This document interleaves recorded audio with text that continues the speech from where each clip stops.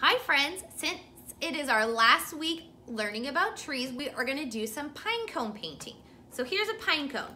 Raise your hand and wiggle your fingers if you've ever seen a pine cone. Remember, pine cones come from conifer trees, evergreen trees that look like this. Show you another picture.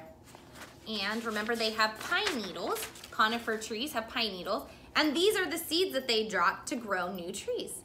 All right, we are gonna do our pine cone painting, so you need a container or a box, a piece of paper, some pine cones, and some paint. So our first step is we are gonna put our paper in our box or your container.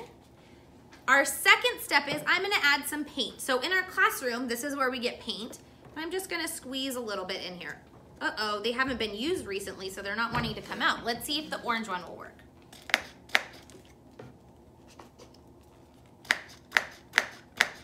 Oh my goodness, nothing's coming out. Let's see if I can do this one. No one's used them in so long. They don't want to come out. Okay, Teacher Nikki's gonna improvise, because remember, sometimes things don't go the way we want. So I'm gonna smell the flower, blow out the candle, and problem solve. You know what? I am gonna take off this lid, and I'm gonna put this in the sink behind me so I don't make a big mess, and I'm just gonna drop a little bit of paint. So I have yellow, just a little bit of yellow. I'm gonna take the top off of my orange. Oops, I think I got paint on my nose.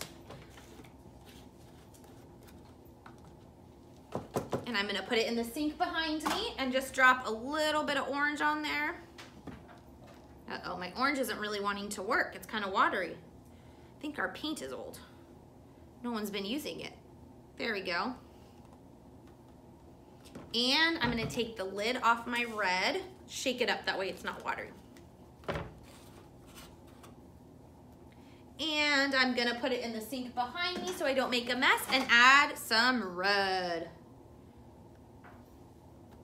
Oops, that was kind of a lot. I think I may have put too many. Now I'm gonna put pine cones in there, and I'm gonna shake it around like this. Do you see how I'm shaking it, but not shaking it too crazy, where the paint and the pine cones will get out? Go like this. And then when you're done, you have pine cone painting.